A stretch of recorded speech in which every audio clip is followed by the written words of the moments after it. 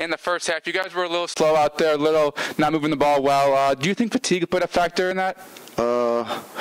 I probably won't get in trouble for saying this, but yeah, I feel like it was. But I feel like the last 5 minutes, 6 minutes of the game, we came together, got those stops that we needed to get, came in with the dub. Can you just talk about kind of the difference between you're seeing in the team's performance between the first half and the second half? It seems like you guys are performing better after halftimes this season. That's something we really have to work on. Seriously, a lot of times like this, we're not going to get that, especially in conference. We're not going to get that second chance to have like a second boost. So we really have to work on that. Javon, it seems like the team goes when you go, especially when you're really aggressive in the second half. What made you What made you want to have that mind to just take over the way that you did in the second half?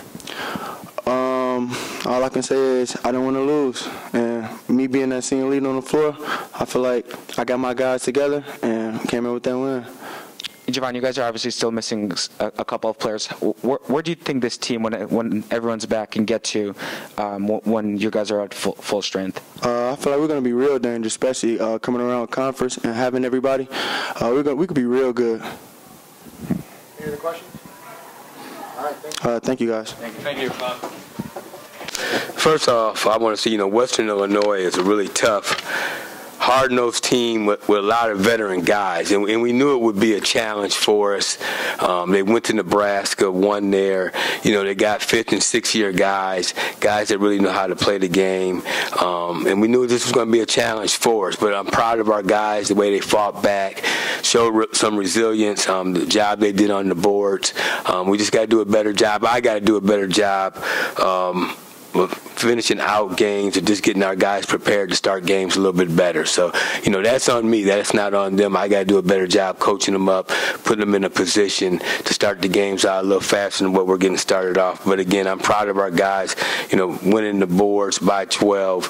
They did a good job making some free throws and focus more on that, and they did a great job with that. So we got a lot of work to do, but we got some days off to get some practices in and hopefully get there.